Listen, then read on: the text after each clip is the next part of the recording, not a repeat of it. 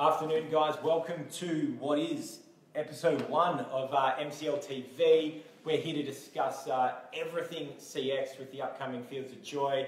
My name's Dan. I'm here with the man, Scott Rettino from over yonder Giant Racing. Today's been brought to you by the lovely crew at Capit Sparkling and Horvat's Financial Advisors. Scotty, what's going on? Talking CX today, Wilco. Mate, good, yeah. Look, we're obviously in the midst of early rounds of Fields of Joy, which are arguably sort of the home of cyclocross in Australia. Mate, I think it's the only dedicated circuit in the whole of Australia. 100%, and they do a pretty good job out there with Sunbury Cycling Club. Look, as we ease into it, we wanted to touch on that the crew at Fields of Joy have put a lot of time and effort into it. I don't know if you guys saw today that they've actually got about a semi-trailer load of snow fresh from Mount Buller, mate. How do you reckon that'll come onto you? Yeah, it's going to be really interesting. Hopefully it stays cold enough throughout the day so the snow actually stays fresh. I think it's meant to stay pretty fresh. I think it's meant to be overnight of about 4 or 5 degrees. Yeah, so perfect. I think they're going to layer it on for you. Perfect. So you have a bit of mud out there, I reckon. Still a mystery as to where the snow's actually going to be as well. Well, they posted up a bit of a Facebook Live. If you head to our broadcast, we've shared it from Fields of Joy. CX is their Facebook page, and looked like there was a fair bit being dumped right at the top of the hill, I reckon. Perfect, right when you get to the top. Mate, look, we just wanted to touch on sort of how you got into CX before we brief a little bit of the CX round. Perfect. How'd you get involved? So I had a second road bike, and I was using that as a bit of a commuter. And Julian Stiller, who loves making me spend money, was like, "Why don't you get a CX bike, man?" And I was like, "Oh, I don't even know what CX is." And so I ended up getting a CX bike just to commute on, and I was like, "Oh, I better try this racing thing." And yeah, and that was that. Mate, what was your first sort of CX race? Like, when did you sort of make your debut, or were you a bit nervous? You just sort of rolled around with your mates? Because a few, we see, mostly on sort of Instagram and stuff that it seems to be this Monday night crew, which I think you got disbanded, and sort of Wednesday night with Paddy, another MCL guy, and so where did you sort of make the move? Like, I'm pretty good at it, or I just want to start racing. I never thought that I was good at it. The first ride I actually did on it off-road was with Jules, and we bumped into to Paul Vanderplug out on the trails, and that was just a really interesting experience. I think I went over the bars like 2 or 3 times. Just had no skills on the dirt, coming straight from road. So what's your probably favourite CX race that you've done? Is there one that sort of stands out, or do you like sort of the mountain climb events? I know that I think it was in Adelaide, or was it up at King Valley maybe, that had the big water trough where I think the few front wheels sort of maybe went off the edge? Yeah, so a favourite one I've ever done is probably the Dirty Deeds of Darwin and the Parklands, and that was also the first race that I did there. I just remember the first race just going, what the hell have I got myself into? It was so brutal. I'd never practiced getting on and off the bike, so that was a really interesting experience as well. But yeah, Darwin Parklands was probably my favourite course because of the crowd they had there. It's just incredible. Just right at the top of this really slippery hill.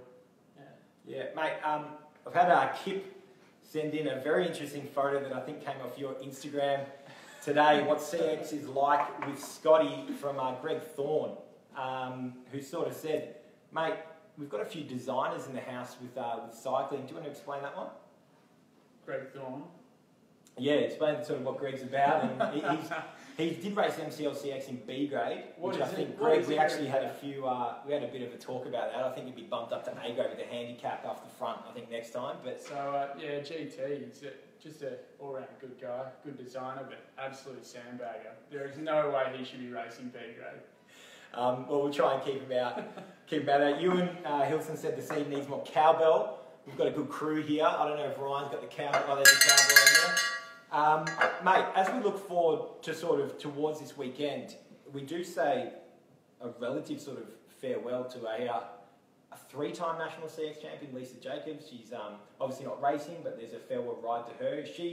I think probably between her and maybe Albie, they sort of really lifted. They were one of the first to really set that sort of bar. Absolutely. Yeah, even at Dirty Deeds, I was walking back up the hill and Lisa was like, "Oh, Scott, how you going?" She's like, "Oh, nice nice tyres. And she's like, what pressure are you running? She's like, nah, not good enough. And we ran like up to the pits, and she's got her electronic gauge, and she's like, just getting it down to the perfect PSI. And it was, her and Albie are just absolutely great for the sport. Yeah. Yeah. And I think she might have missed through illness, I think, through the development day, but she seems to be all about really sort of giving back to sort of that CX community. Yeah, definitely.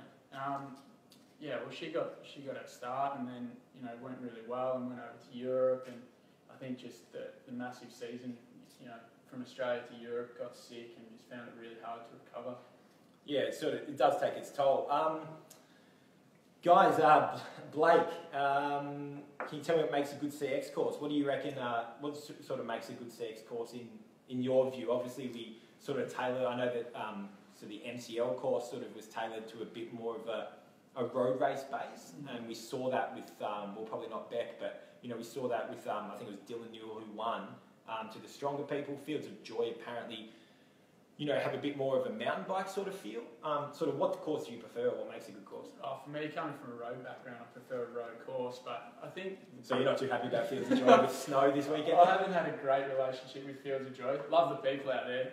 Love the course to watch. It's bloody hard to ride. It's pretty brutal. I had to work a lot on the technical skills to be able to get around there. I think with courses, it really depends who you've got racing, what the terrain's like. It's good for the spectators to have the road racing type courses, last long straights where people can group up. It just makes exciting racing. But then Fields of Joy, where it's all you can see everything from the one spot, is pretty incredible as well. What else we got? Andy Kennelly. Andy, thanks for making your comments, guys. It is live, so if you do want to comment, we'll try our best to answer them all. Does wearing skinny to work make the accounting faster? Are you quicker in July when it's got to get done on the accounts? That's actually where I've just come straight from work, where I've just finished month-end reporting. So yeah, didn't wear the skin suit today, Andy, so I wasn't as quick. But you weren't too good on numbers, because I think that we saw you fly past the MCL HQ building. For some reason, I had 136 in my head. I got down there, there was nothing there. So. Paddy, would you prefer cowbells or air horns? I'd answer this very carefully because I'm pretty intrigued as to what everyone will sort of bring down. You know what? I'm actually a big fan of the Vuvuzela. There's a group out of Adelaide. The old South African World Cup. Yeah, and these guys called Mate Cross Weird, and they've got these Vuvuzelas, and they blow those as you go past. So. Andy Allison, can I enter without a bike? It's going to be very hard, mate, but maybe one day we'll do CX running. And thank you for the love. Maybe Mount Beauty, where I was all running, that would have suited Andy. Blake, how do you measure power when dismounted? Is there actually, what's the difference between power meters? Is there any sort of difference? Is it a different, like obviously, is it a completely different power meter? Does it have to be further encased compared to road? I run power to max on both. You can't really, I don't have it on the screen when I'm racing, it's more afterwards. I just have a look and see. Don't want to look how much you die. Oh, it kind of just goes all over the place. It's more, what it looks like as a total effort. Okay, we'll just get on to a couple of things. Look, we spoke about Lisa Jacobs, but at last check there was 113 elite women racing, which is absolutely phenomenal. I think for our race we had... That's total. Yeah, total. That's total. Yeah, that's total. Yeah. Look, we had 40, and we thought that we sort of sat back and went, well, 40, that's fantastic. And then I saw Fields of Joy posted 113. That is just insane numbers, awesome. And it's so good to see them all sort of getting out. It's fantastic, and it's such a great spectator event as well that you should get a few numbers down there. Yeah, it's really friendly type of racing as well. Like even if you are coming last, nobody really knows where you're coming because it kind of all spreads out. And yeah, the numbers for girls this year has just been incredible. We had big numbers coming down to Monday night CX before that got cancelled. But yeah, no, the numbers, especially in Victoria, that we get for the girls is really, really good. Mate, if we're going to sort of have a look at the elite women, we've got Beck and Naomi Williams and Josie Simpson is having a bit of a quieter year this year than previous. I think she sort of has admitted that 2017 is going to return her focus back. There is one name in there. Peter Mullins. Peter Mullins. Under 23 road race champion. road race champion, mountain bike Australian champion. Bunch of cross country. She might have won on the track when she was younger. I think under 23 on the track. Now, we made no sort of joke that this Fields of Joy course does suit mountain bikers. Yeah. How realistic are we that she's going to turn up to this round, win, head over to Adelaide and probably get another couple of stripes? I don't know. Team Willie Lock, they've been absolutely dominating this year. But another one to look out for is Mel Ansett, and she actually won at Fields of Joy for the first round of the Vics, so she can never be discounted either. But Peter Mullins is a real unknown. And I suppose the thing with Nay and Beck is they are in a team and they do race that way, and they really proved that at MCLCX that that once Beck went, it's pretty hard to get her back, and she won by an absolute mile, and I think Nay even had a puncture in the way. So I mean, you can't discount them. Obviously, if it is a mountain bike, of course Peter Mullins is going to be a little bit more favoured to it, but definitely have the technical skills, that's for sure. But that race is going to be an absolute corker. Looking forward to the elite men. That whole top five, and then you've got Ben Walker in there as well. Pick. And yourself. Well, we're going to place it on you and Jules to go 1-2, and Paul Redback, 3 MCL on the podium. We're pretty confident of it. That Jay Spiller has been talking up his chances big time. But he was supposed to actually be on here today, so he may actually be out. You can secret catch. Yeah, secret training. He's you good like that. Just look at the top, and it's like John Wood's been almost. I don't think he's been beaten this season, except up in Brisbane, Chris Aitken almost turned himself inside out to get back on. It only finished sort of 10 seconds down, but you've got, Paulie's back. He loves Fields of Joy. Harry Carpenter on the road. He was really impressive up in Brisbane. And I suppose from the two, you mentioned Chris from Focus Attacker. Yeah. So you've got Gary Milburn from Speedwagon Map. A couple of new teams in there, very capable riders. Yeah. Gary's looking great on the Speedwagon. Good-looking bikes. Absolutely. Yeah. Unfortunately, Fabian Spears has got named a slow bargain. Greg told me to There was I don't know who asked the question, but someone did ask a question whether he was, whether Andy Rogers, what do we reckon his chances were? I think he was in men's B.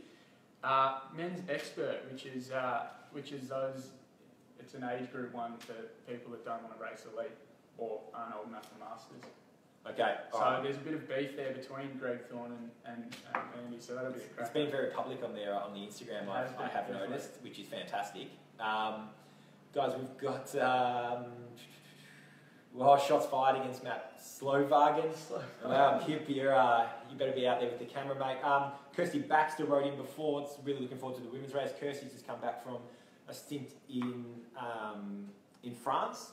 And she's probably one of the really good people that, we see so many photographers come down, but it's so important to ensure, from a club point of view, to ensure that your sponsorships get that sort of leverage and that exposure. And, people like Kirsty and Andy and Kaz, they're sort of the same. Riley Wolf's been down and shot a lot. Paul Sperling, Spurlo style. You got Blake and Ben Lehner and stuff like all these sort of people that come out and sort of shoot. I think there's a guy called Ogram on Instagram. Mark's a great guy. And there's just you get through these events, you click on a hashtag, and it's the same pool of self-appreciation if you're riding. Yeah. Right? You just sort through. I know. That's why it's good when I wear the over yonder kit, because it's so bright. I just end up having a fair few photos taken on me. I might be out the back, but. Yeah, but then it looks like you're off the front. It looks like I'm off the front. There's no one around me, so that's that's it's a bit of a shout out. So I suppose we've got the team. So when we look at because it is a national round, we are looking at a few people coming in. I know I think Gary's from Sydney. Yeah, Gary's from Sydney. And Jeff's coming down. He's also racing in Sydney as USA. well. Yes, USA. Plus a bunch of guys from Adelaide as well. Yeah, so really the Focus Attacker guys. I think a couple of guys coming down from Sydney as well. So. We're certainly flying from all around. In the other grades, is there anyone to stand out for? I know that we mention him a lot. It's because we love him. He's from Carnegie Corfin, Lee DeLuca. Talks a mean game. He spent the last 2 weeks in a heat camp camping in Bali. It wasn't secret because he Instagrammed the entire trip, including him falling off a roof.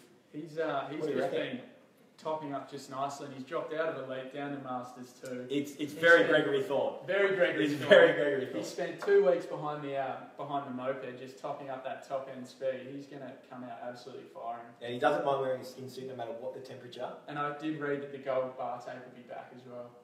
Yes. Paul Vanderpoel. Yeah. So how do we reckon about Paul? Like, how do we reckon he'll go? He monstered that course last year. Yeah. As well in the state. If we don't talk about altercation, but he's and no offense to Paul, for a bigger guy, he smashes insane amount of power. Like amount of power. Just goes straight up that hill. And he's almost the only person I think I've ever seen that I've never seen dismount. Yeah. At any point. Straight up. Well, this weekend they've got these new set of stairs at Fields of Joy, and if you want to go fast on that course, you won't be riding up them. All right, here we go from Paddy again. Who will be the first to ride the new stairs for money and beer? Yeah, so one of the guys, Howie from Adelaide, put up a slab, and then Fields of Joy have got $250 for the first person on race day who can ride up them. I don't know if anybody. Do you have to complete the race? Because I reckon I could probably don a bike and just do that once. Only one person's done it in the practice. That's it. Jez Hunt? Yeah. Yeah, and he had to do it sideways, I think. Yeah, he did. So that'll be really interesting. So is there anyone sort of up and coming, B, C grades that have sort of kept people's attention that you're like, this person is one to... Because the whole point of having these events is definitely not necessarily just for the now. It's for the people sort of coming up. Yeah, there's a couple of young guys that are scary fast. One, Anakin Williams. He's like... Skywalker. Yeah. Right? You know who he turned into, right? So what's Anakin like? Is he good? He's quick. I don't know. I'm not sure if he's racing this weekend, but he's really fast, and he's been dominating in B grade. So yeah, be interesting to see once he steps up. I suppose, what do you want from the fans there as we sort of move a bit forward, and they're all going to come? It's meant to be good weather. It's meant to be cold. It does get a bit windy, but that shouldn't deter you from coming. The course is absolutely insane, especially as it gets chopped up. It's got snow there this time. Sun will be out. Yeah, I think the guys from you got sand from Speedwagon and Map, they've got Maker there as well. Serving they did the same coffees. thing. Yeah, they had the batch brew up there, which was great. How many coffees equal good performance? 2. Any more than that, and it's bad times. I'll tell you a story. Before the Albert Park crit 2 years ago, I just started drinking coffee, and I went out and had a few batch brews with some of the guys, and on the way to Albert Park, I started getting all dizzy and it was like struggling to ride in a straight line. Then I was like lining up to get my number, and I was like, boys, I got to go, and I had to go on a spew, and I couldn't race. But you spend every morning I see you I do now. I've social media a day at a coffee shop. I've worked on my caffeine tolerance. Who else are here? Blake's in Batch Brew Crew. Ewan's #stories from Scott. We might actually make that a thing. Batch Valley. Andy, I'm here to ask the questions, mate, not answer them. Guys, so I suppose, where's the best place to watch? Obviously, there's a hill. Have the new jumps gone in at the bottom of that hill? Yeah, so it'll be right... Jeez, they're cruel. Cole and the guys at Sunbury, I'll tell you what, just making it difficult for people. So I think that on the Saturday, the stairs will be at the bottom of the hill, and you come sort of run halfway up that 30-degree slope, back down, and then straight back up the steep hill again. So, yeah, it's going to hurt. I think, is there sand back this year? Yeah, sand's back, and I think we're actually riding uphill on the Sunday. Yeah. Nice. So it goes in reverse, the courses? Yeah. Oh, so wow, we've got 2 different courses across the different days. And right. Will that play into the hand? Do you think that if someone is more suited to that, if you go down the hill, that's going to be nice. I don't think we're going straight. Or they're going to change the course around. The whole course will be changed around. Okay, right. We spoke about him before. He did win an MCLCX, still in Europe. How do you reckon he'll go on this course? Yeah, Dill. He's just come out of nowhere. He's got nowhere in the. He's been good on the road. He's very good on the road. He's got a huge tank. He's finally learnt how to glue on his tubs. He rolled quite a few. Caught the Jay Callaghan disease, but no, he's back. With his tubs glued, and I think he'll give it a fair nudge. I suppose. So, do you reckon the best place to watch is sort of on that hill, or Definitely do you like everyone being in the one spot, or do you prefer does it spur you on to get up there? Yeah, no, definitely right up the sides of the hill, from the bottom to the top. It's great. From Heath Christie. Heath is from St Kilda. He's always all these events. Thanks for your support for all these CX events. Heath, does Scott think there are too many obstacles for one course? That's a pretty good question. No, because you need different courses. So Fields of Joy, everyone knows, is super hard, a lot of obstacles, and that's just the way it is. I don't think you can have too many. You can't. All Cole, right. bring a Cole. So Cole, I don't know what the rules are, so I'm reluctant to ask. But mid-beer race handoff or Allen Snakes, which one would you have? Well, used to or Cappy sparkling water. I mean, what's the? Yeah, love it. Love a Cappy water. Yeah.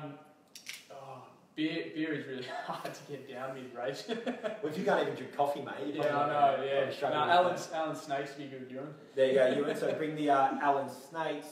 How does sort of CX? So you came off road. You rode.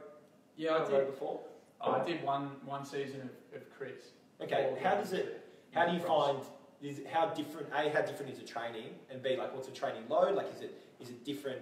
You know, for like, you know, the impact on your social life or your work life? Do you have to?